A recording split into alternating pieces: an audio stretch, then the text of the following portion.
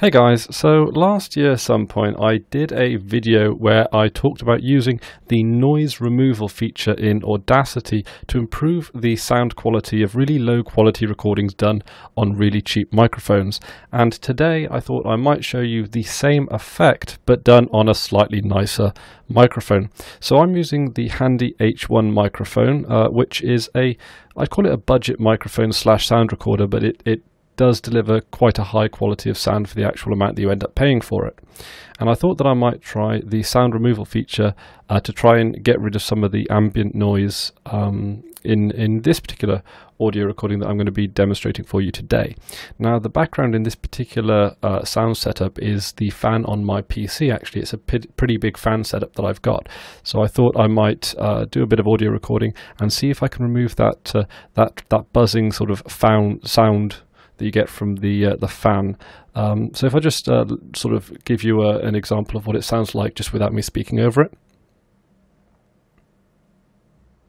So you can kind of hear it. Maybe you might need to turn your speakers or your headphones up. But yeah, so I'm going to try and get rid of that background noise using Audacity. So Audacity is pretty much the go-to open source sound recording and sound editing software that you can get. So I'm going to just record a slightly sort of basic sentence, and then what I'm going to do is clean it up a little bit. You're just using the noise removal feature, but I'm going to go into some of the other tools that you can use in Audacity as well.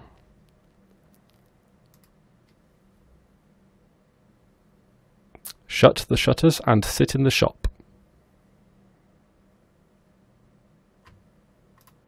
So as you can see there, I've recorded in mono just for the sake of simplicity here, but you can also record in stereo as well.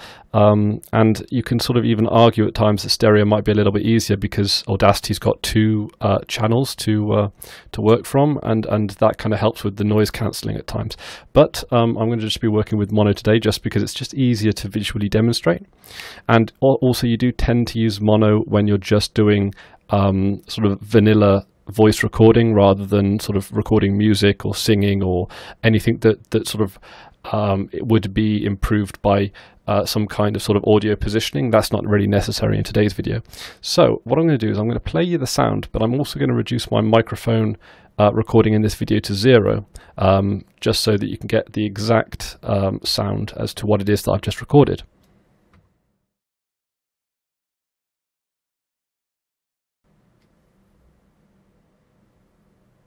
Shut the shutters and sit in the shop.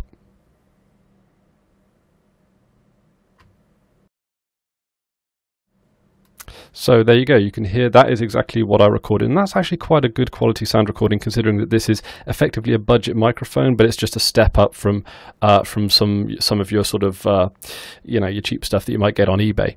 So as you can see here, it actually looks quite good on the timeline. Like it appears to be no background noise being picked up on the silent bits. So you can select the silent bits here, just to give an example of what that might sound like. Obviously, I've just demonstrated it to you. But what you can then do is you can take that sample of background noise, which is why I left such large spaces at the beginning and the end of the recording. And then you can use that to take as an example, as a sort of an example sample, using the noise removal feature under the effects menu. And then you can click Get Noise Profile. That's all you need to do right at this point. And there you go. Then what you want to do is just deselect everything and then go back to effects, go back to noise removal, and you can mess around with these settings, but the default settings which I've got here, they tend to work in the majority of cases. Sometimes if the audio recording is particularly bad, or in fact if it's better than usual, you might want to lower the amount of noise reduction because it does affect the little tones in your voice, and it does affect the overall quality of the audio recording. But if the quality is worsened by background sounds, then you've got to kind of, you know, strike a balance there. So I've got noise reduction at 24. Sensitivity, and this is going to be a preview. Shut the shutters and sit in the shop. So I've also just turned off the narrating microphone just so you could hear that for what exactly it was. So that sounds pretty good to me. And there you go. Now, it takes a little bit of time to process if you're doing maybe an hour or 2 hour long, say, podcast or something, or, you know, narration for a gameplay video. But this is, of course, just a pretty much 10-second clip. So let's hear it in all its glory. Of course, I'm going to again reduce my microphone here just so you can hear it exactly.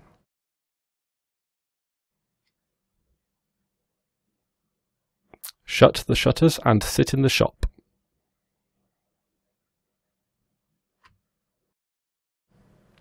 And I've got to say, I think that came out pretty darn well. The actual voice that was recorded doesn't seem to be sort of changed at all, really, but you can't hear any of my computer's fan in the background, which is pretty damn good, actually, as well.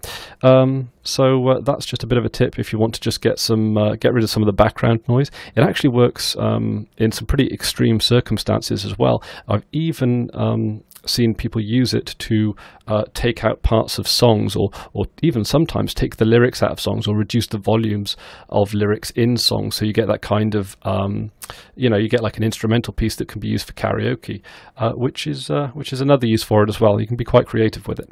So I'll of course link to the video where I did basically the exact same thing but on a much worse quality microphone, just to see what you can expect in the worst case scenario. I'm going to be doing a few more tutorials on Audacity, sort of experimenting and showing you guys some of the more advanced features like compression and equalizing and all that kind of stuff. This is a very sort of easy to use but a very, very effective and useful tool that comes with Audacity. And of course I will put links to how to get Audacity for Windows, Mac and Linux down in the description as well. Thank you very much for watching. That's about it from me today, and until next time, I've been Chris Ware and you've been awesome. Take care now.